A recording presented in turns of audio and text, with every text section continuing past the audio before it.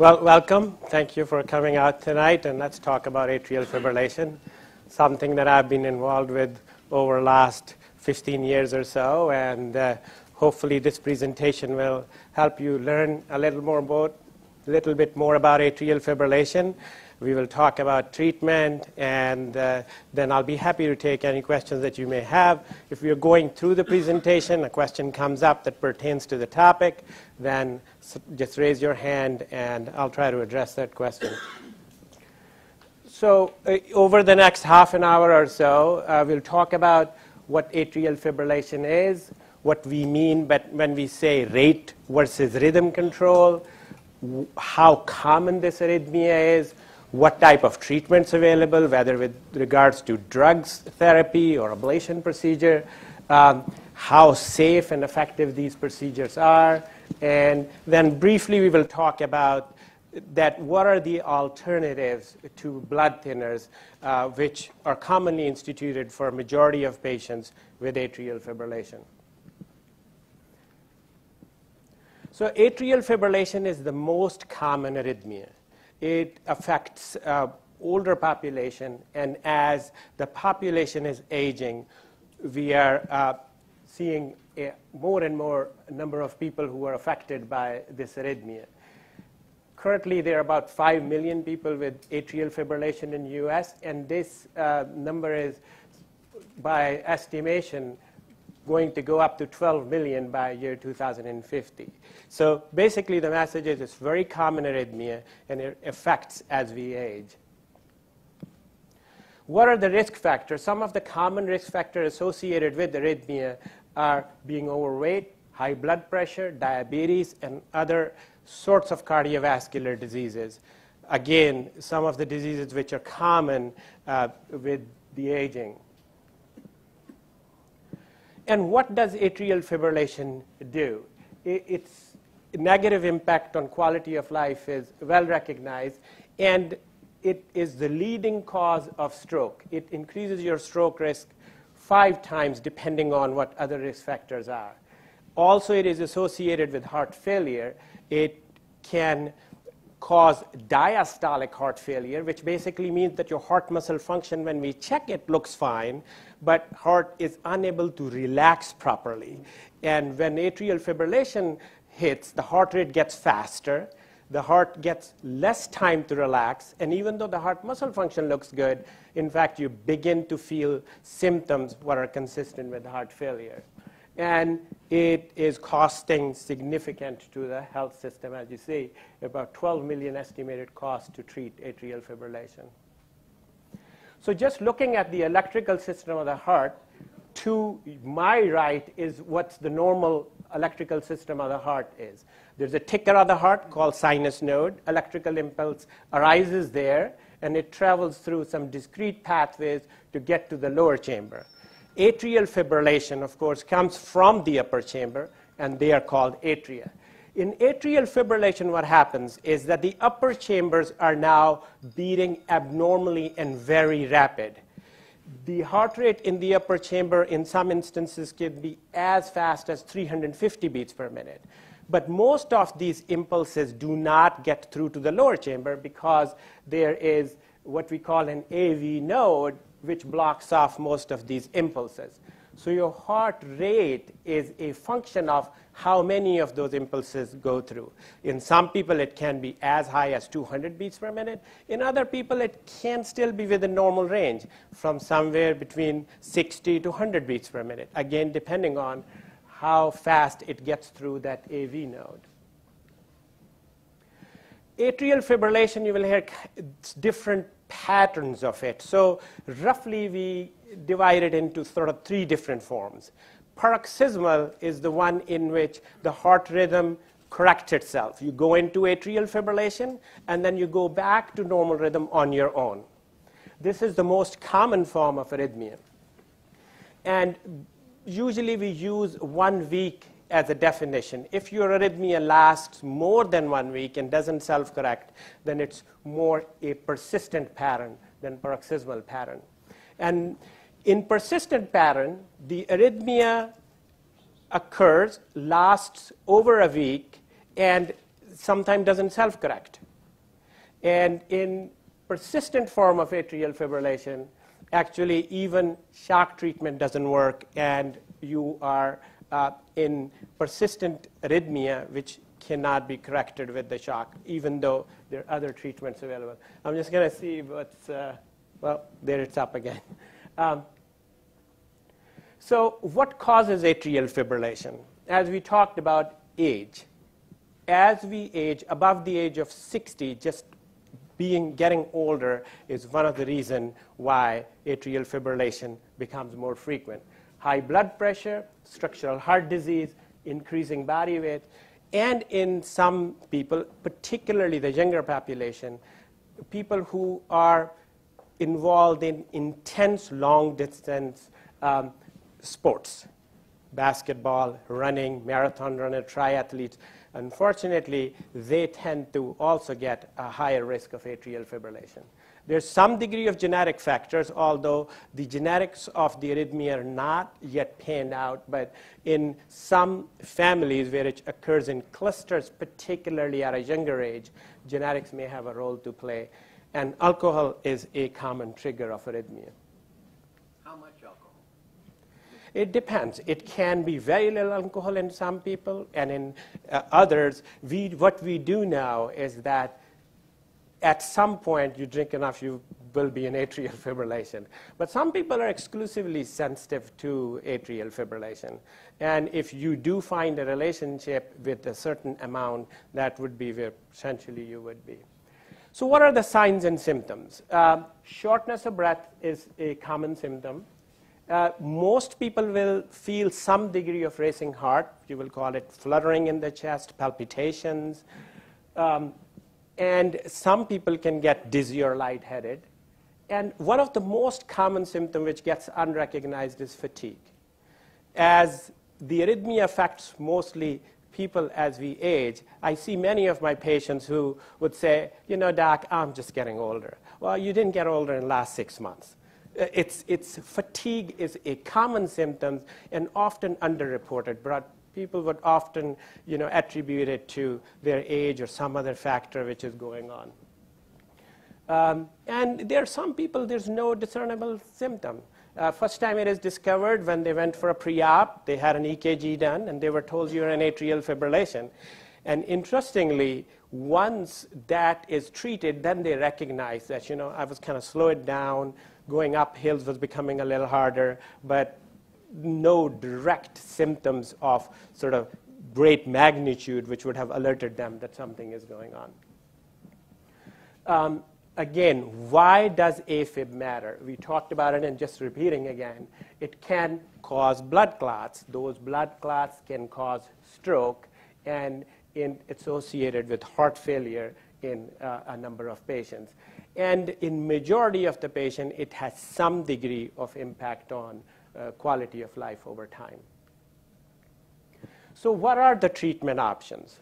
As usually with most disease process, there are medication which can either control your heart rate or rhythm. Surgical approaches, pacemaker and defibrillators have some role, although not directly.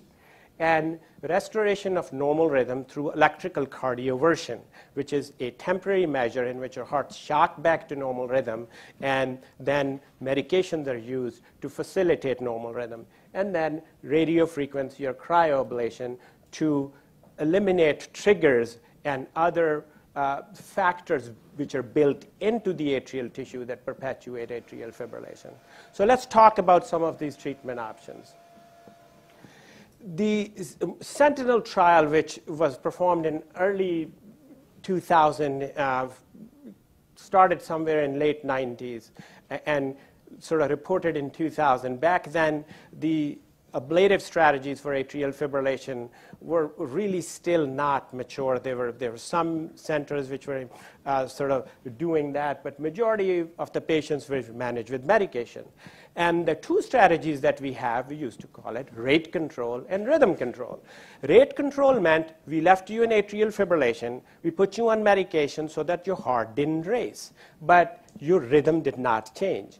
The rhythm control, on the other hand, was where we used medication and shock treatment, cardioversion as we talked about, to restore normal rhythm and then maintain normal rhythm.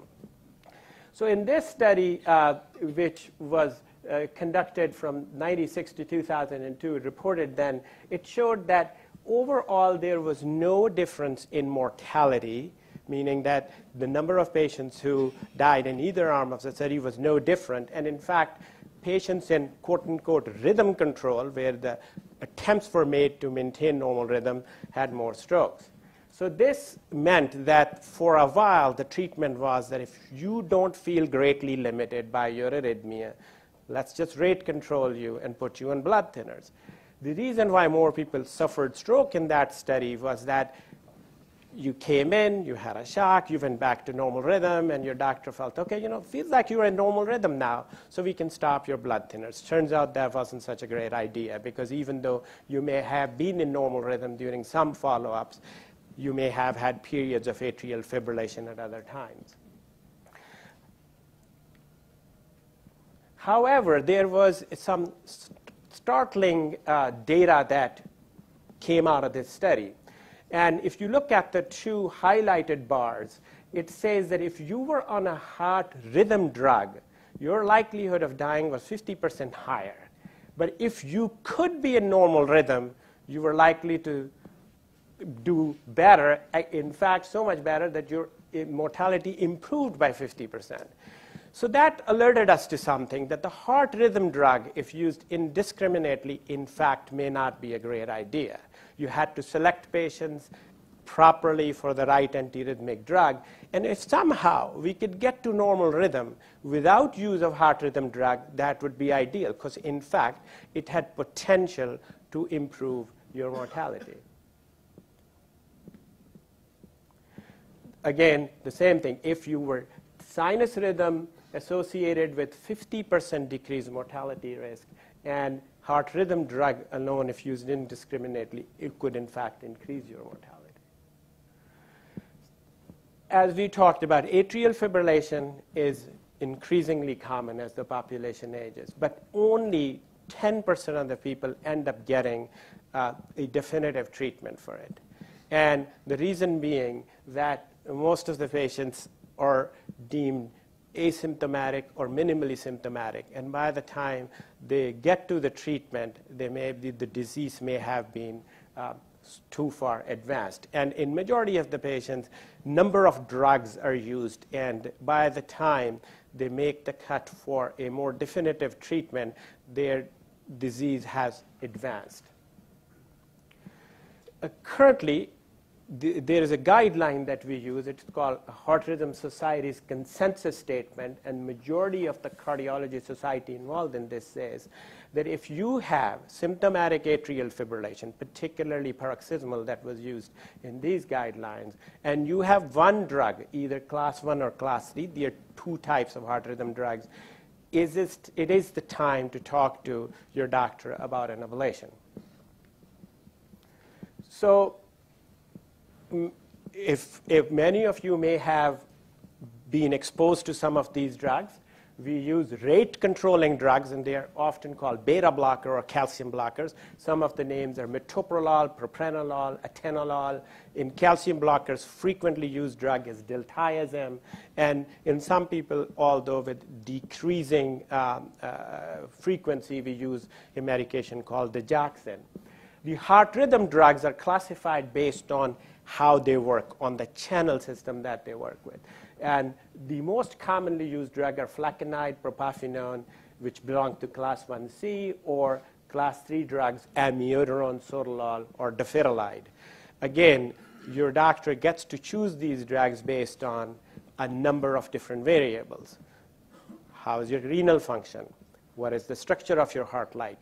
Do you have a cardiomyopathy? Do you have heart failure? Do you have any liver issues? Because some of these drugs are contraindicated in some subset and the others in other patients. So when we talk about atrial fibrillation, the ablation procedure that targets triggers for atrial fibrillation, if you research it, it would come out, and you will often hear pulmonary vein isolation. Pulmonary vein isolation is the exact procedure that we do for patients who have paroxysmal or self-correcting atrial fibrillation. It is now widely accepted as the cornerstone of atrial fibrillation procedures. Electrical isolation of the pulmonary veins is recommended during all Afib procedures. The cartoon that you see, which is a white diagram of left atrium or left upper chamber, if you look at the back of the heart, if you were to look at me from here and my left atrium, that's what it would look like, back wall with the 4 veins coming in. The heart is all electrically innervated from inside, but some of these membranes extend into these veins. And when they extend into these veins, the cells there, which are electrically active, tend to behave abnormally and end up producing triggers for atrial fibrillation. So what we do in this procedure is that we go in, put a catheter up in these veins, identify that the electrical triggers exist there, and then either using radiofrequency or cryoablation, eliminate those triggers, creating a line of electrical scar around the veins as they enter into the heart, thus eliminating these triggers. And majority of the patients who have self-correcting form of atrial fibrillation do quite well with this procedure. Here's a diagram of what actually are different modalities that we use. On the right side of the screen is a cryoballoon. It shows that it's entering into the vein with the catheter coming out of it. And on the other side is radiofrequency, which is the old burning method. And they vary from institution to institution. We commonly use cryoablation because the balloon is designed to target pulmonary veins, and it has shortened the duration of the procedure, the morbidity associated with the procedure, and we do close to 500 procedures a year using cryoballoon for pulmonary vein isolation. So they looked at the different trials, both with cryo and radiofrequency. Both modality offered very similar relief. On the left side is radiofrequency ablation. At the end of the year, compared to medication, which was only 16% effective, radiofrequency ablation was effective 66% of the time. In cryoablation, it was around 70%. And this was very strict follow-up of patients, frequent monitoring, whether or not they had symptoms. We knew whether or not they were in atrial fibrillation.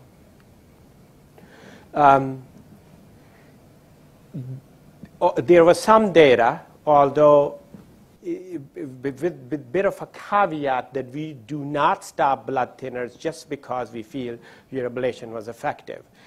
A number of other factors are considered in making a decision whether you should indefinitely continue with the blood thinners. And it has to be a very individualized decision.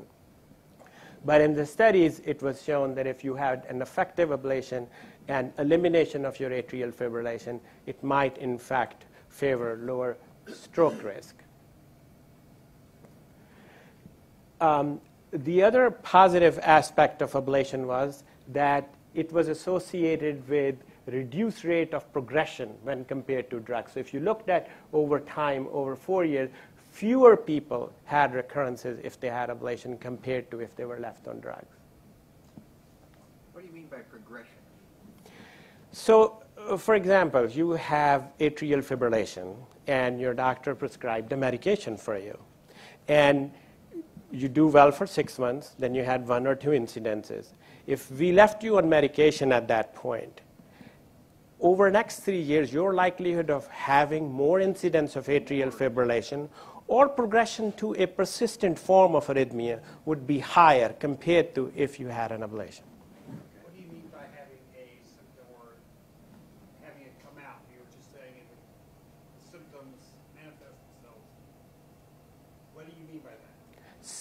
How bad do you mean by that? If you go to 160, 200, pass out?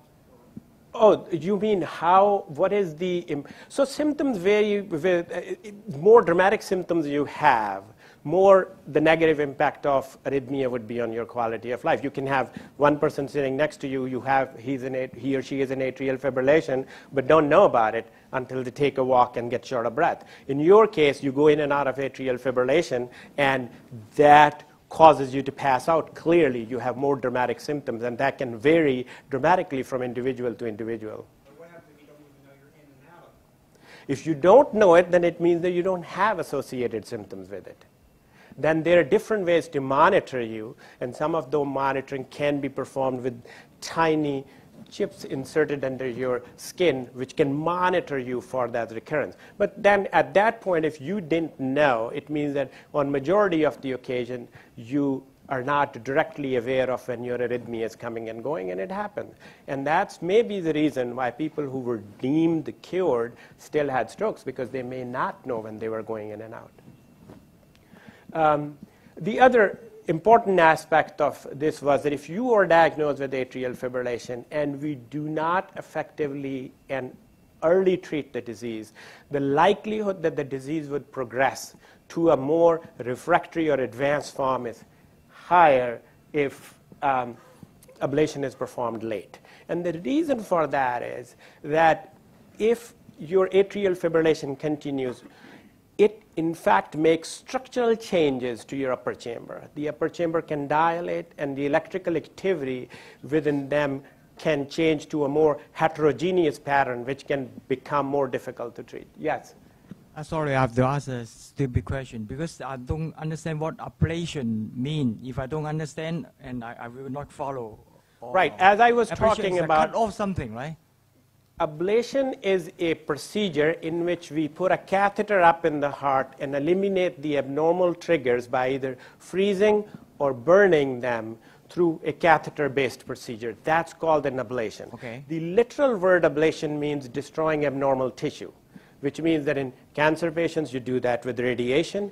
In the case of heart ablation, we are basically saying that we can eliminate abnormal circuits by either freezing or burning them. And it's a one-time thing. The tube is not permanently sticking into your Now, heart. the procedure is performed using the catheter, which are then removed. If you had an opportunity, take a look on the back table. I brought some catheters. They're inserted into the body and then removed. Thank you. Yes, ma'am. You're saying the word ablation. How many ablations can you actually have? So if you look at the data for atrial fibrillation, you will often hear that it worked second time around, because 30% of the people may get some degree of recurrence. Unlike other arrhythmia, atrial fibrillation is a little different. So the number of ablation is not what dictates how many can you have.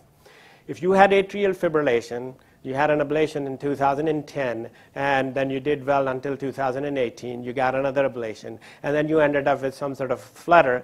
I have had patients who have had 6, 7, 8 procedures, because the nature of the arrhythmia circuits that recurred changed. So now we have the ability to go in and sort of map out these circuits with three-dimensional computerized system, which allow us to know exactly where these abnormal impulses are. So ablation by itself doesn't dictate. I think in terms of probably the best way to understand is that if you have coronary artery disease, in which means that there's narrowing of the arteries of the heart, we often don't ask how many stents can you have, because anytime you have narrowing, your doctor may choose that either to treat it with medication or go in and open up that narrowing. Even though the concept here is very different, the disease itself, because it progresses over time, renders itself quite well to procedures over time, which can allow you to maintain a good quality of life, number of procedures not dictating. If you had 5 ablations and you're still having arrhythmia, it would be a unique situation in which your doctor will have to make a decision whether or not there's any benefit to putting you through more procedures or not. What's the success rate for the first time you have it? In other words, you said 30%? So if you have paroxysmal atrial fibrillation and your left atrium is electrically normal, and your hypertension or weight or everything else is adequately treated, then pulmonary vein isolation should give you 80% chance of being arrhythmia-free for at least 5 years. Now again, if your left atrium is dilated, if your arrhythmia is persistent, or if your paroxysmal arrhythmia was electrically coupled by an abnormal electrical structure of the atrium, this number would not hold. So it really depends on your individual case. But for a healthy heart, where atrial fibrillation is purely triggered arrhythmia, you should expect that much from current ablation procedure. So a person who has atrial fibrillation and the medications are working, no arrhythmia, so no ablation is necessary unless the medications don't work anymore and something else has to be done. So again, that was the question we were addressing. Many a times it comes down to the choice of what you feel about continuing with the medication versus having an ablation. Because you're sort of, it's pros and cons. You're taking some risk up front versus drug risk is more over time. With procedure, more risk is more acute. The issue with atrial fibrillation is if you wait for the medications to fail, the same procedure, which like this gentleman asked about, how efficacious is this? If its efficacy earlier was 80%, it won't be if you delay to the point where the drugs failed. Because when the medications fail, your disease has progressed. Now we will talk briefly about there are other approaches, but you will need a lot bigger ablation compared to pulmonary vein isolation, which is a very clean, sort of a limited ablation for atrial fibrillation. This is just briefly to show you that, rather than going into details, that this was a large study conducted. It's called Fire and Ice. They compared radiofrequency with cryoablation, and head-to-head, as should be expected, they were about the same. So you will see different institutions preferring one technique versus the other. But in our institution, we favor cryo. Patient's morbidity is less. You get faster, less chest pain. So I think there are certainly favorable aspects to it. And again, this is some favorable data with cryoablation is that relative to radiofrequency, fewer people got admitted after the procedure and fewer people needed repeat ablations. And again, this is another study in which they looked at a large number of patients, and both radiofrequency and cryoballoon ablations provided better long-term outcomes compared to drug therapy. And this is one of the questions that you asked. So if they look at, so these are all different studies that are tallied up, looking at different numbers at different institutions, ranging anywhere from 50 to 300 patients. And if you look at it, average number comes out with the single procedure at around 80%. And again, the technology has really helped that advance this procedure into a shorter ablation procedure, which creates less morbidity for the patients and is more effective. In my procedure, and majority of our operators here, we do not even inject contrast. Radiation, the exposure to you during the procedure is more often or not similar to what you will have during a chest X-ray. And we use three-dimensional computer mapping. We use intracardiac echocardiogram, in which a catheter makes pictures of the heart as we are delivering ablation. And we can monitor the pressures from the very sheets we use to determine the efficacy of our ablation lesions. And, moving on to the next step, if you were to tell me, I had a pulmonary vein isolation, it didn't work for me, what are the options for me now? A few years ago, we could have said really not much, but I can tell you, you do have options now. The catheter ablation, computer technology assisting us trying to find other targets beyond pulmonary vein isolation have enabled us to improve outcomes even in patients in whom pulmonary vein isolation did not work. So as we talked about, looking at the upper chamber of the heart, majority of the people, when they have atrial fibrillation, first ablation around, they will have pulmonary vein isolation, which is on the left side of the screen. You see the full pulmonary veins with ablation lesions around there. And often we combined it what we call common flutter ablation on the right. But this is what most people will get done if you had a self-correcting form of atrial fibrillation. Here, at Inova, we do offer more individualized approach if pulmonary vein isolation did not work. What does that mean? We talked about that majority of the people have atrial fibrillation because the triggers come from pulmonary veins. How about those in whom pulmonary vein isolation did not work? There may be non-pulmonary vein triggers. We look for them. Defining distribution and extent of the fibrosis. What does that mean? We go in and use specialized catheters to map out the electrical health of your upper chambers. How much electrical scarring is there? We call that fibrosis. And if you have a certain fibrosis, we can tell you in your case, you might have to take a medication long term because ablation alone would not be very effective because you already have sort of auto-ablated, which is fibrosis or existing electrical scar. And then we have novel mapping techniques, which are amazing way to look at non-pulmonary vein rotor-based changes in your atria, which we can now detect with these advanced mapping system. This is something we started here 3-4 years ago, in which there's a special catheter which identifies areas within the body of the electrical tissue of the atrium and identify, for the lack of better term, almost electrical storms going on, very similar to weather pattern. We can look at where those quote-unquote rotors are. Like, you know, in those weather reports, they say there is a tornado moving in this area. Here it would come and here it would stop. We can reproduce the electrical pattern, put them into a computer, which can then allow us to understand how these areas are behaving and then target those zones which may end up restoring you to normal rhythm. This takes a little more beyond the normal pulmonary vein isolation procedure, but allows us to treat those areas. Was that done on the second or third time you do your ablation? We'll talk about that in a second, but it's in some people, yes. And in others, in whom the disease has already advanced to a higher level, we institute it at the first procedure.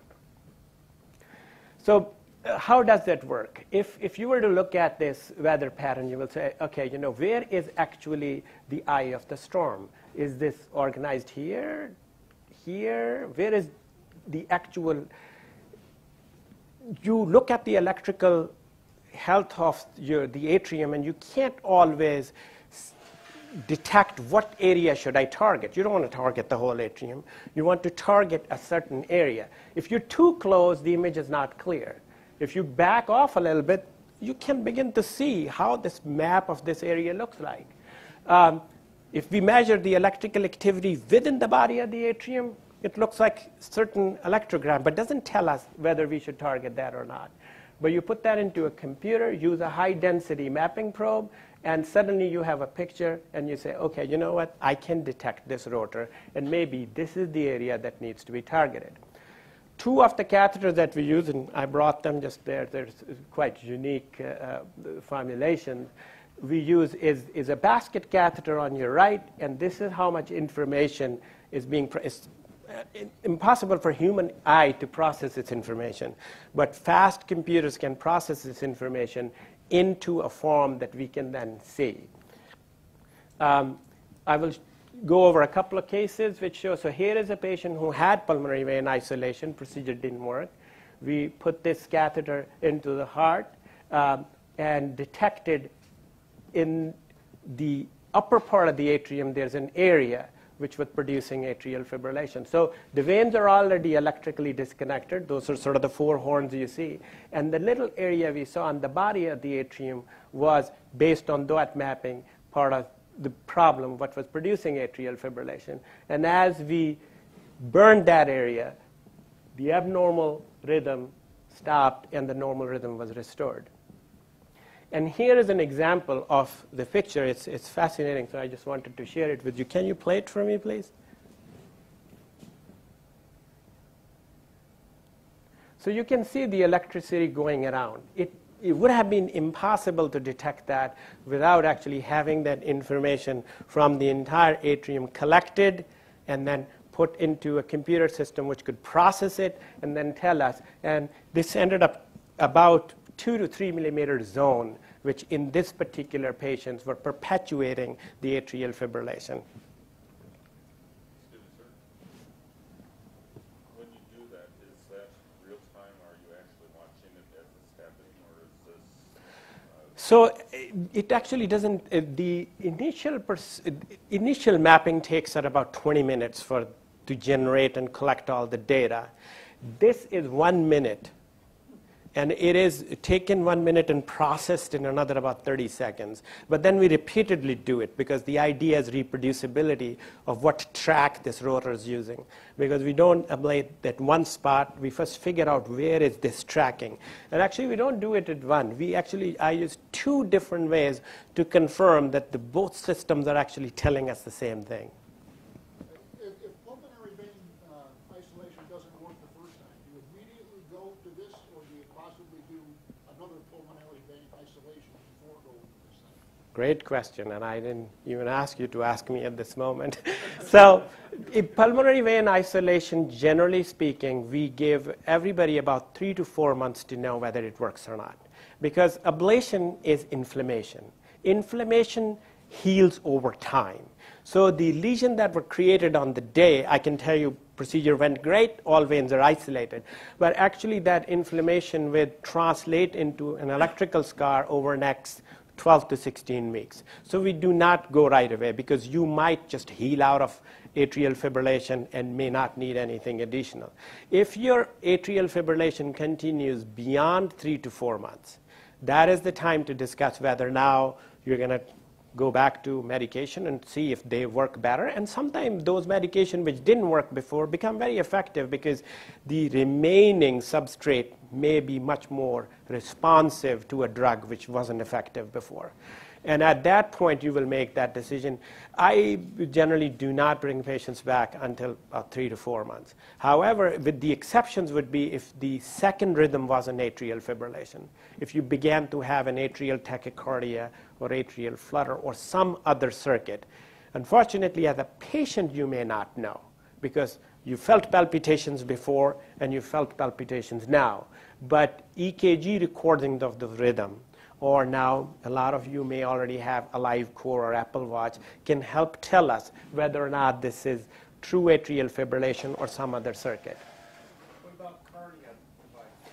Cardia is exactly a live core. It is a different name for that. Yes, it can be useful. Now again, it can help us know whether or not you're dealing with an organized rhythm or not. So this was just a limited picture of how much ablation was necessary for that patient. So again, another example of that. Here's a gentleman who, 68-year-old, 2 drugs failed, never had ablation before, but left atrial volume, you will often hear the word left atrial volume or left atrial size, because that's almost like a vital sign for atrial fibrillation. Like you go to your doctor for blood pressure, and he says, okay, what is your blood pressure over the last few weeks? Because that's going to determine how effective the therapy is. For an atrial fibrillation doctor, this is our vital sign. How big is your left atrium? Because if you have a very large left atrium, even if you're going in and out of Afib, you will very likely need more than just pulmonary vein isolation. So in this patient, the drugs didn't work. Atrial fibrillation was continuous. And we found with this technique that not only the veins, but the entire back wall of the atrium was causing atrial fibrillation. So using the cryoballoon, we not only ablated the veins, the red here shows now the electrical scar. This is the ablated zone. And as we did that, the patient went into normal rhythm. Another example of a patient who had multiple prior procedures, pulmonary veins, cafe. Different institutions tried different approaches. And then he went from 2011 to 2018, just up until June this year, without any arrhythmia, no drugs. And then it recurred again. And when we went back and took a look again, found out that the veins are all great. Everything from previous ablation was good. But the little area on the back wall has now started to produce Afib. So we went back and we ablated that area. And interestingly, that area remained in Afib, but the rest of the heart converted to normal rhythm. And since then, he has not been needed medications again. Before we go and open up, yes, go ahead, sir. Sorry, I'd like you to bring me back to the very basic. I'm sorry. It seems to me, after listening to this, Afib is really a phenomenon indicating that some electrical signal in your heart is go haywire. Correct. And then all you have been talking about is how to isolate which area causing the problem. Am I understand correctly so far? To some extent, that is correct. Yes, Okay. it depends So on. you have not talked about how to heal. My impression is once you find out the area is bad, causing the bad signal, and you somehow you do something to burn it and kill it is to make sure those crazy signal, electrical signal won't come up again. Is that the idea? As we talked about, if you have atrial fibrillation, your options include, we can put you on medication to control your heart rate. If you're happy with that, you can stop. Or you can use heart rhythm medication. And if they put you back in normal rhythm, you're happy with that, you can stop. If either those two strategies are unacceptable, or your atrial fibrillation does not respond to them, or the medications had side effects, then this is more definitive way of treating your atrial fibrillation. This means you isolate the area and then do something with it, right? This is what called you this. Ablations mean destroying abnormal circuits which are causing atrial fibrillation. Okay. Yep. Because the medication doesn't know the location of the crazy signal. That's why medication tend to be not very effective. So your expertise is to do isolation, right? The area, right? My expertise is to be your doctor, figure out exactly what is your arrhythmia, how much it's affecting you, what's the health of your heart, what other factors you are. If you're too big, lose some weight. If you have sleep apnea, let's treat that. If you have high blood pressure, let's control it. And then, as a more definitive strategy, after you have implemented the lifestyle changes that you have, which majority of us will walk you through, then this is your option. Okay? All right, let's briefly talk about, yes, ma'am. You mentioned about ablation, so how do you find out what caused it before you decide to do ablation? So as we talked about, the cause of atrial fibrillation, by virtue of how the heart is built, we know that in 80% of the people is going to be a trigger coming out of the pulmonary veins. We already know that, but we confirm that before actually we treat those areas. And how do you confirm that? By using a catheter, putting it into the vein and confirming that it has abnormal trigger coming from it. This is a question which you may often face. How do we decide that you need to be on blood thinner? This is a formula you can look up. We call it Chad's VASC. It's a number of different variables which we use. A number is calculated, and based on that number, we tell you whether or not you should be on blood thinner. When the risk for stroke exceeds the risk of serious bleeding from anticoagulation, when the guidelines recommend that if this Chad's VASC score is 2 or more, you should be on a blood thinner. And let's talk about what's this. So why does atrial fibrillation cause stroke? So what happens is that if on a little sonogram that you see, it shows a clot in a part of the heart called left atrial appendage. So if you look at the left atrium, there's a little extension to it, which is called the appendage. Both upper chambers have an appendage. On the right side, it doesn't have much implications because whatever forms there has to go through the lungs, and the lungs can process little clots without issue. on the left side, whatever breaks, if it potentially goes to your brain, it can cause a stroke. So fibrillation causes blood to stagnate in this structure called left atrial appendage, a little sort of dog ear hanging from the side of the left atrium. The stagnant blood becomes an ideal environment for a blood clot to form, and then the blood clot can dislodge from the left atrial appendage, travel through this arterial system, and if it hits your brain, that's when it causes a stroke.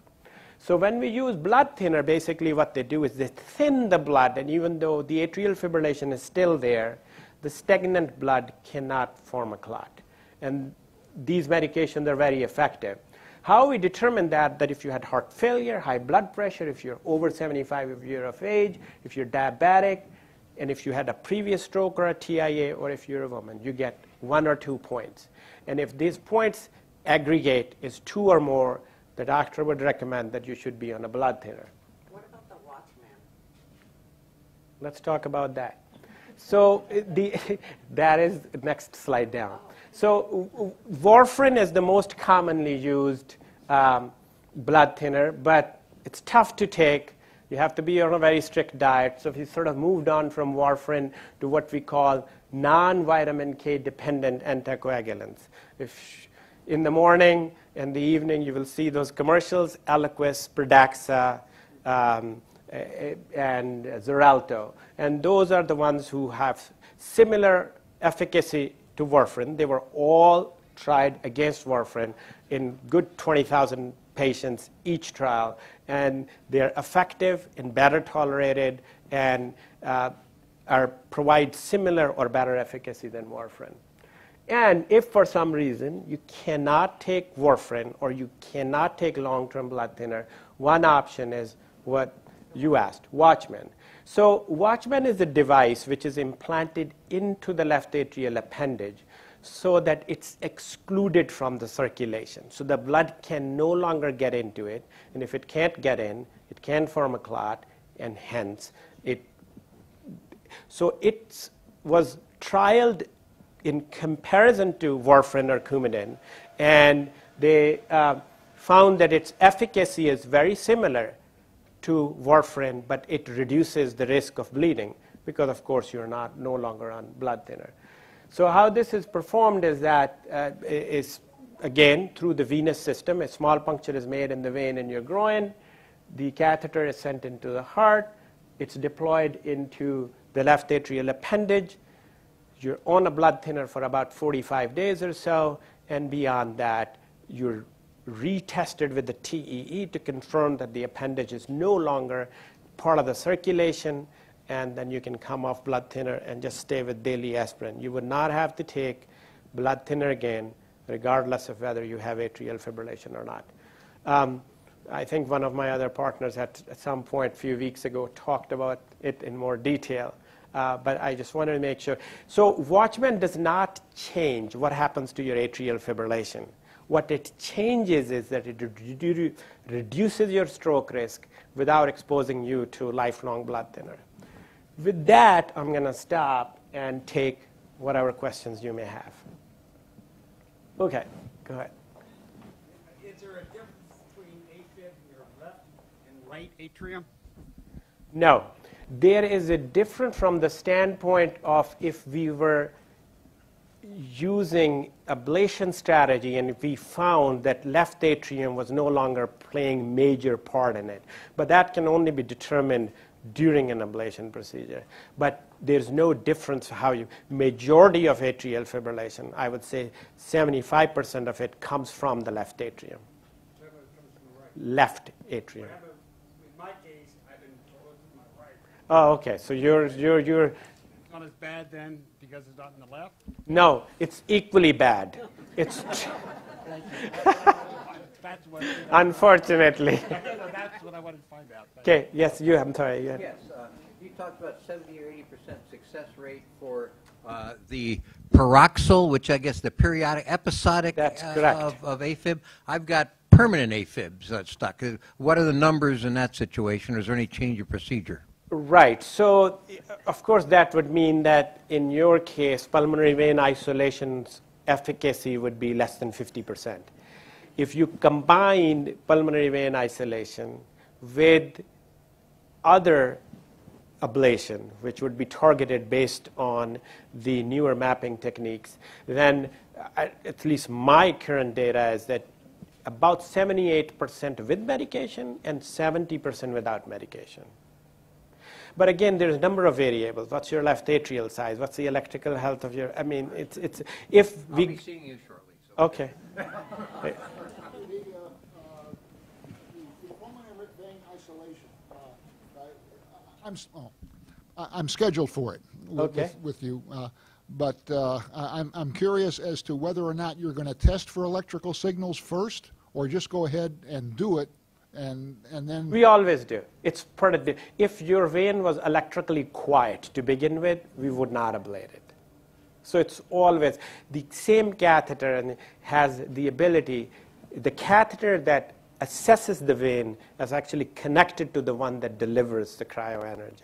So it will be tested. It's a Correct. possibility I won't have the pulmonary vein isolation. If you have AFib, the likelihood that you would not have active pulmonary vein potentials is less than 10%. Okay. Yes, ma'am. What is the main sign that you being on medication that you know that you may need I forgot the name. Procedure, ablation. Ablation. Uh-huh. What is it? You know, your numbers are good and everything. So, what would be the biggest sign that will tell you that you need ablation? I mean, I think you have to sort of make that decision in confidence with your electrophysiologist. But I think the idea would be if your medications are effective, you feel well, the heart structure doesn't change, you know, you get an echo every year, your arrhythmia is not progressing, you're fine with medication. If, on the other hand, there's a progression, you're needing higher dose of medication, then it means that there may be an uptick in the triggers and they're able to get breakthrough. And then you want to consider either a different medication or a procedure. Yes, ma'am.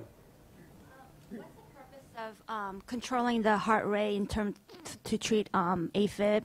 And in terms of the heart rate, does having a regular rate versus high rate also affect the prognosis of AFib? And does controlling the heart rate get your rhythm back to normal? So your rate can be controlled by two ways, by either leaving you in atrial fibrillation but putting you on a lot of medication which slow your heart rate down. So your heart rate is still irregular, but it's slower. It is very important to slow the heart rate down because there is a progression of the disease, or there's something called tachycardia-mediated cardiomyopathy. What it means basically is that if we leave your heart rate fast, let's say above 110 beats per minute consistently, your heart muscle will weaken and eventually you'll get into heart failure. So it's important to control the rate. Now, if you have a regular rate, it's really, the number is important. As long as it's consistently averaging below 100, you're okay. But it's very individual. If you're left in rate control, your doctor will often get Holter monitors randomly just to make sure that even though you don't feel bad, your heart rate's not poorly controlled. So so for the paroxysmal AFib, taking the heart rate control medicine it's not really affecting to get you back into normal rhythm. It's just lowering the heart rate. Is that right? Generally speaking, that is correct. It is very rare for metoprolol or diltiazem, two commonly used drugs, to effectively convert you back to normal rhythm. You convert on your own. What they do is that they don't allow your heart rate to go too fast during the procedure. Okay. All right. Yes. I have an apology, a comment, and a question. Yes. Apology is I'm sorry I'm late because I didn't know it had gotten moved to this room. So the comment is your slides are good, but from this back here, they're an eye test.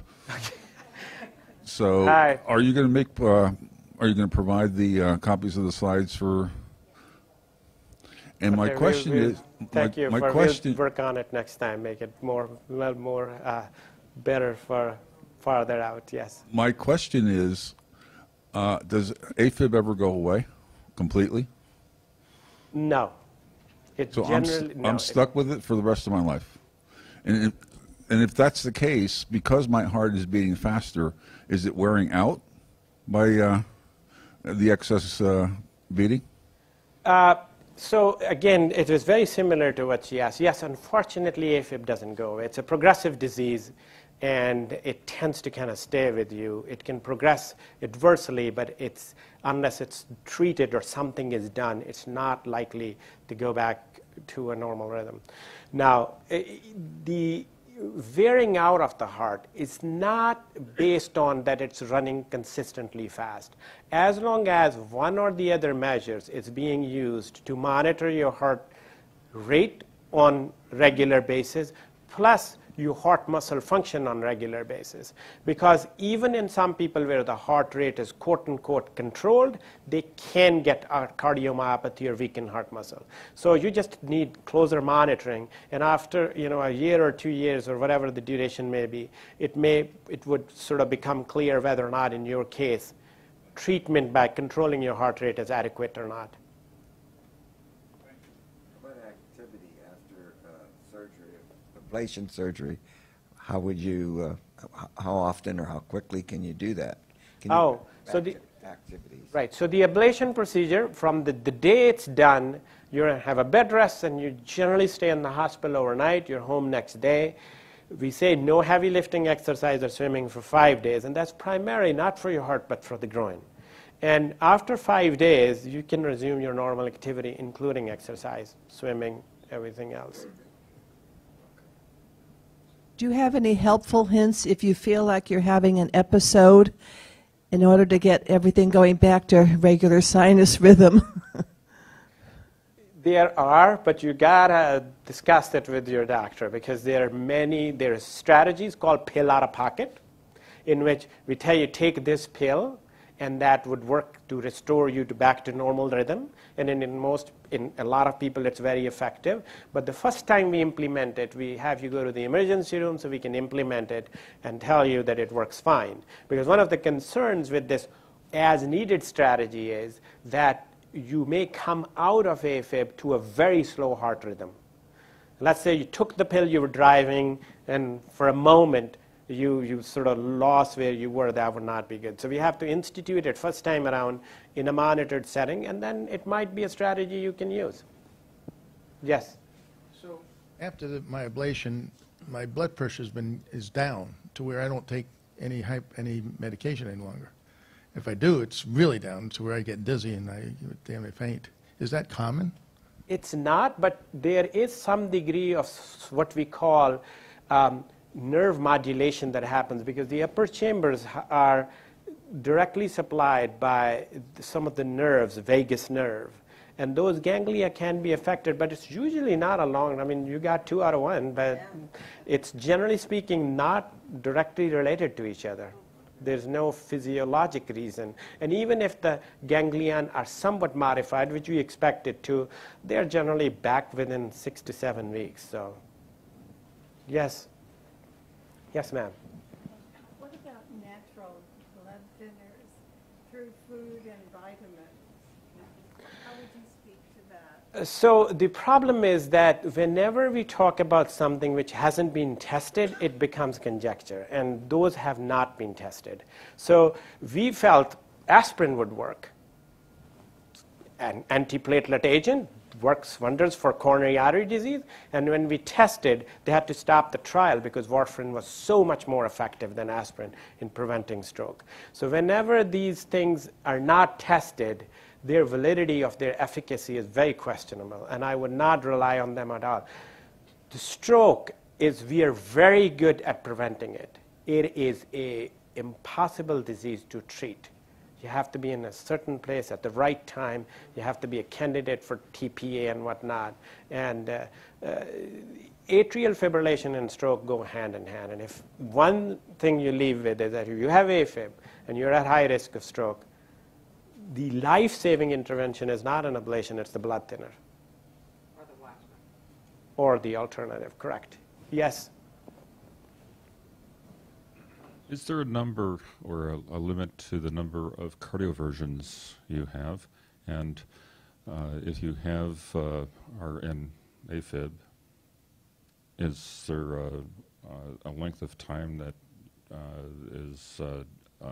makes it more difficult to treat. So if you're in persistent AFib for a longer time, and the longer it is, the harder it is to treat, or does Correct. it make sense to do a cardioversion too? So cardioversion by itself, the number doesn't really mean a whole lot, other than that if you had a cardioversion and 2 weeks later you're back in AFib and you had another one, at some point it becomes sort of a stupid idea. I mean, it's not working. And beyond that, the cardioversion by itself, if you go out of AFib once a year and get cardioverted, that's fine. Every 6 months even, there was a time when not before the ablation technology really came this way, there's really not a whole lot of option in people who are very symptomatic. They would have a defibrillator implanted and they would shock themselves and get out of the rhythm because it was infrequent enough. But persistent atrial fibrillation, longer it is, the harder it becomes to treat. The numbers currently is that if you have an AFib persistently ongoing for 5 years or more, the procedures are not going to work. Between 2 to 5 years, the efficacy is less, but it still works. Under 2 years, it works quite well, even if you hadn't been treated for 2 years. Yes, ma'am. What is the risk of the catheter ablation, and what is the successful rate for the first time? So as we talked about, depending on the nature of your arrhythmia, whether you have paroxysmal, persistent, or healthy heart or not, the success rate based on your profile would be 60 to 80%. 80% if you have a normal heart and true paroxysmal AFib, less if it's not. The risks of the procedure are somewhere around 1 to 2%, and they include cardiac perforation, TIA, stroke, damage to the phrenic nerve or esophagus. Most of them are extremely rare. I would say our data here is about 1%. 99% of the time, you should safely get through the procedure without any complications. Dr. Rashid, we have a few questions from our digital audience. Yes. The first is, what are the long-term effects of AFib if you treat only for stroke control? So longer you stay in atrial fibrillation, it would become less and less likely that normal rhythm can be restored. The implications are again driven by your symptoms.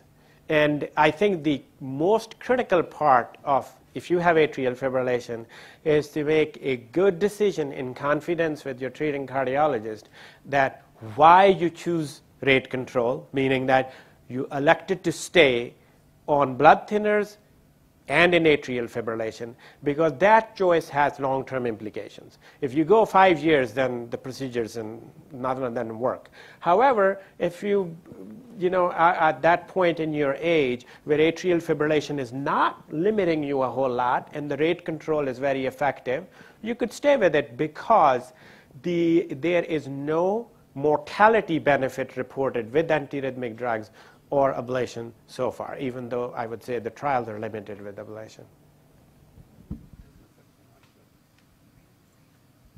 So I have a question on Facebook Live. She asks, I've had a stroke and been told I am in persistent atrial fib. I also have a PFO. Is pulmonary vein isolation an option for me? It certainly is. And you need to sort of the duration of AFib, drug failures, left atrial size, a number of things are going. PFO does not limit the ablation option. If anything, it could potentially facilitate it because the hole already exists in going across to the left side. And the stroke itself, it does not increase your risk from the ablation procedure.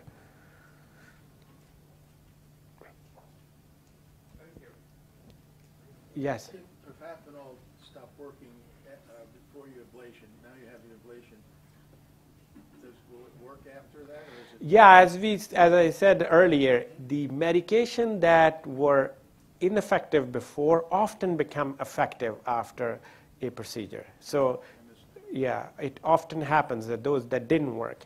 However, the caveat with propafenone and flecainide is that they end up facilitating flutter-like circuits, which means that if you never had a flutter ablation and now you're taking those, you may get into a different rhythm issue. Yes, I think there was a question in the back. Yes, this may not have anything to do with modern medicine, but back in the 50s when I was experimenting a lot with electrical stuff, one of the cautions was don't be sure you don't get electrical shock because it might cause AF. And for a long time, you never heard about AF until just recently, in the last 5 or 10 years. Is there a reason for that, or?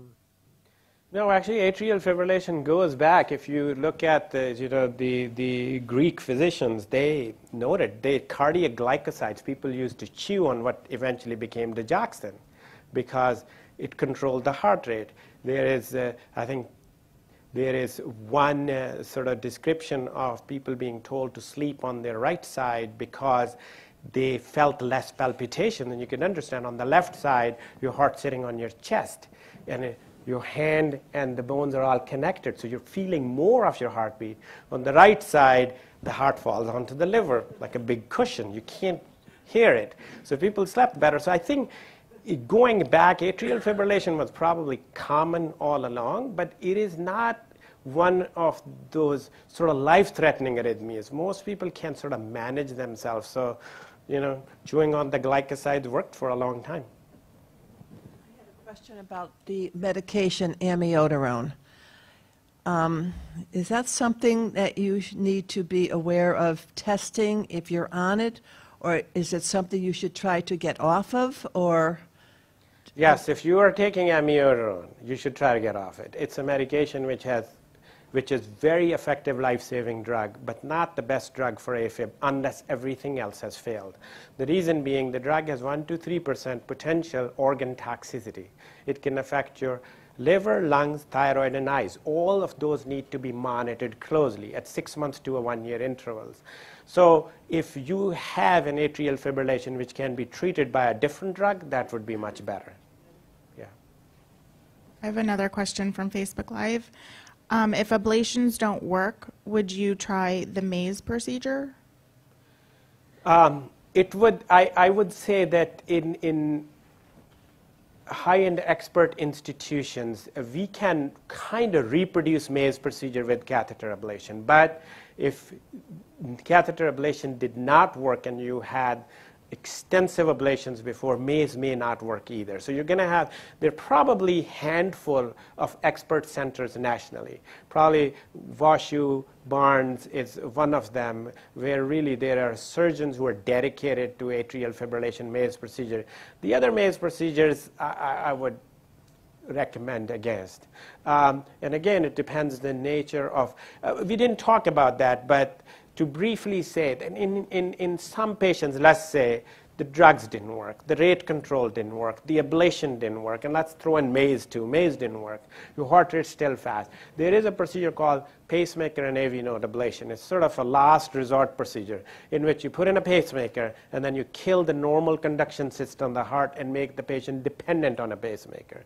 That is a solution. We used to do that when the other ablations were unavailable. It controls your heart rate, but then it makes you dependent on a pacemaker, and there are implications to that. So we tend to avoid that procedure very much now, unless you're sort of at the close, end of your life, and there's no reason to worry too much about that. Otherwise, we avoid it. But that is certainly an option in certain patients.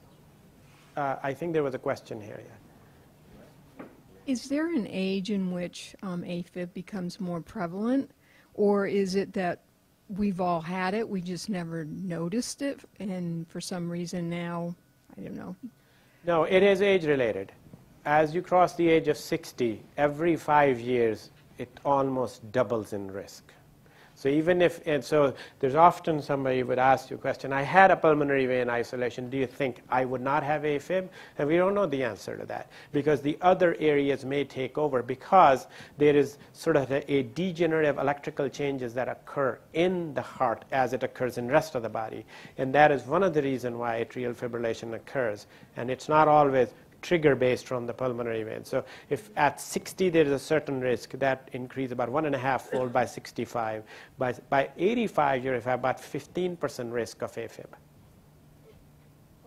it generally genetic? Like if you have parents that also had strokes, probably due to AFib, that was never diagnosed? Is that? No, once you cross the age of 65, the genetics have less and less role. It's more of a age-related phenomenon. Are the triggers the same It varies. I think my patients often ask me, and I said, check it out, see if it triggers anymore or not. It shouldn't. Yes. Report the results.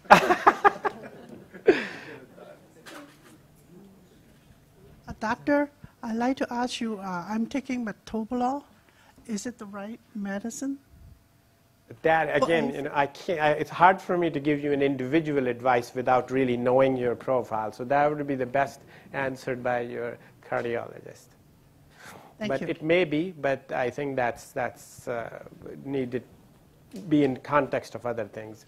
So are you a cardiologist, or are you, is an AFib Surgeon. doctor a cardiologist? That's your I think I have become an AFib doctor, but so all of us trained in cardiology. So we have 4 years of training in that. Then we do 2 years of electrophysiology, so specifically training in heart rhythm. And then within the world of heart rhythm, I'm part of Virginia Heart. There are 6 of us who do electrophysiology. Inova has other. So I have sort of become a specialist within the realm of Afib because it's the most common arrhythmia, and there's tons of people who need different help. So yeah, I was a cardiologist at one point. It's a very short one. Stroke is related to your brain, right? And AFib is related to your heart. But why you said these two things have a very strong correlation? It's very simple. The clot forms in the heart, and it ends up in your brain. Huh? The clot the forms clot. in your heart, and then it ends up in your brain. And when the clot goes to your brain, stroke happens. So stroke is due to the clot. Correct. Yes. Ultimately, a pacemaker will be the final answer or the best? No, actually, this is very deceptive. Pacemaker does not treat Afib.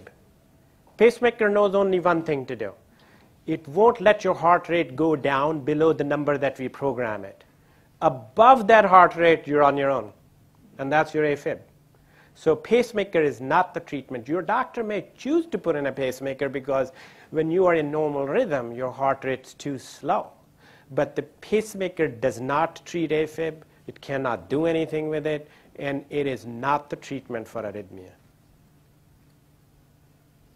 It is a backup measure to make sure your heart rate doesn't go too slow. You're welcome. How long is an ablation procedure? So I would say pulmonary vein isolation, if that's all it's done, it's about 90 minutes. The other ablations where you have to repeatedly go in and test and retest can take up to 4 hours. I have one more question on Facebook Live. Yes. My husband has had 2 ablations. The first lasted for 5 years. The second lasted only 1 year. He is currently controlling it with medication. What would be your recommendation if he goes back into Afib? So it is the question is that whether or not the recurrence was true Afib or it was some sort of a flutter or an atrial attack, because that will end up dictating. I would say if the medication is working, stay with it. If the medication doesn't work, then the nature of the recurrence would dictate the right treatment. You could choose a different medication or have a more targeted procedure for the recurrence, because my suspicion is the recurrence is not true Afib. It's some other circuit which may not involve the entire atrium, but may involve 1 or 2 regions of the 2 upper chambers.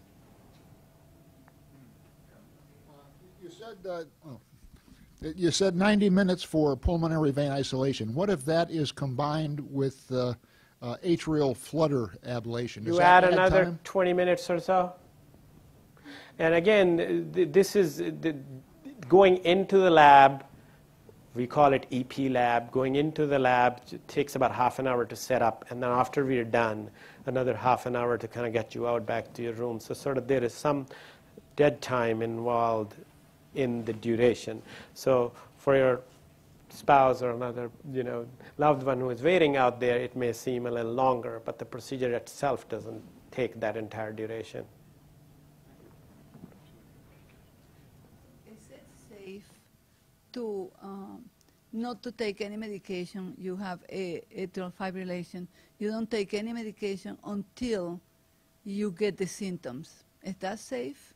Because I know somebody who does just that?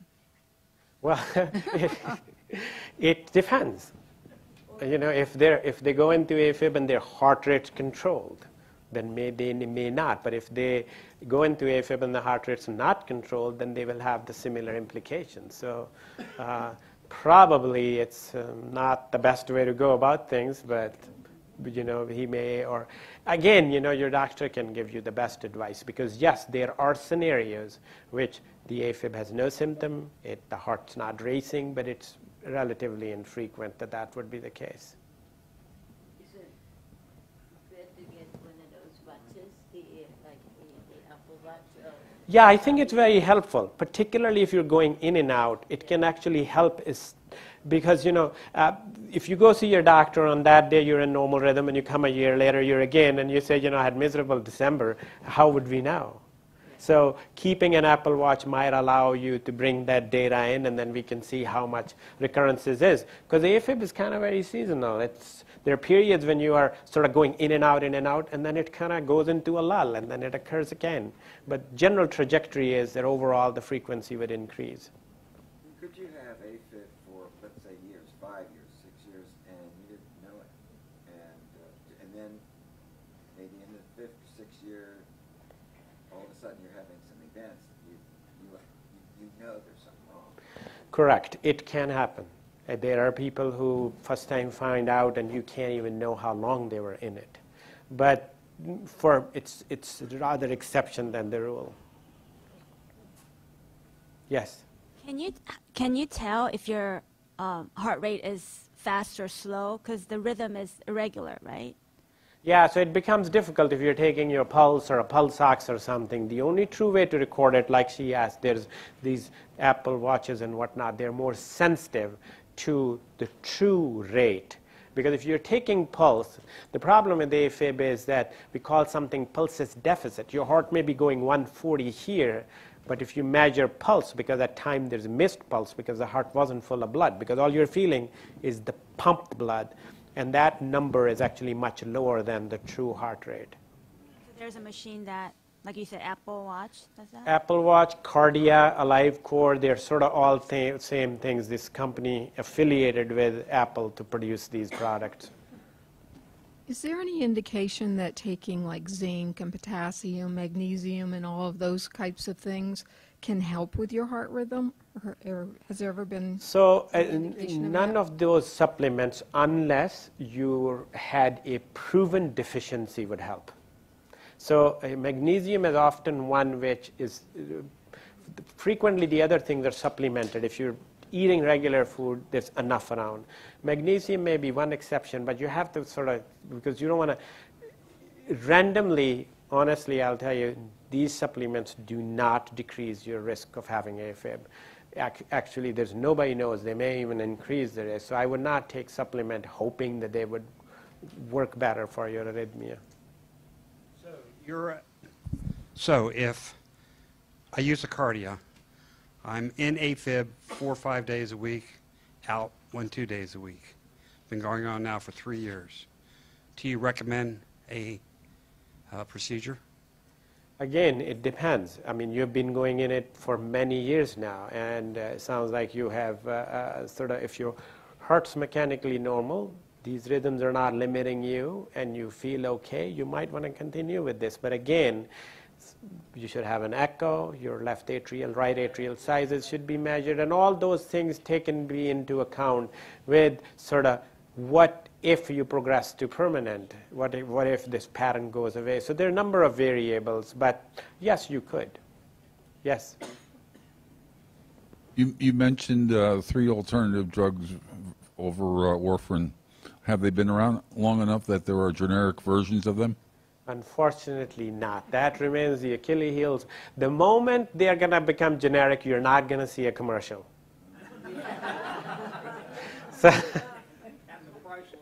And the price will go down, and nobody will be interested in putting them on the news anymore. Yes, ma'am. I want to thank you. This has been very informative. Thank you. You're so very much welcome. for your Absolutely, time. my pleasure. Thank you. Dr. Rashid, I have another question from our webinar audience.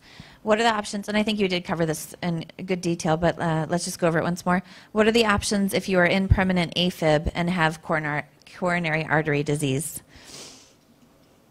So there are some limitation in antiarrhythmic drug choices, but there are a couple of drugs that can be used. Perhaps the most effective are going to be either a drug called dofirolide or ticasin or amiodarone. And probably dofirolide is preferred because it has no long-term side effect, but the downside is it needs to be instituted in an inpatient setting where you're in the hospital for 3 days. But unless there's an absolute contraindication, that would be something they should discuss with their doctor, instituting dofirolide for control of their AFib. Yes? What precautions if you have AFib should you take before you go for an operation, anesthesia or something? If your heart rate's controlled, you're taking your medication, you should probably continue with beta blockers and that type of medication.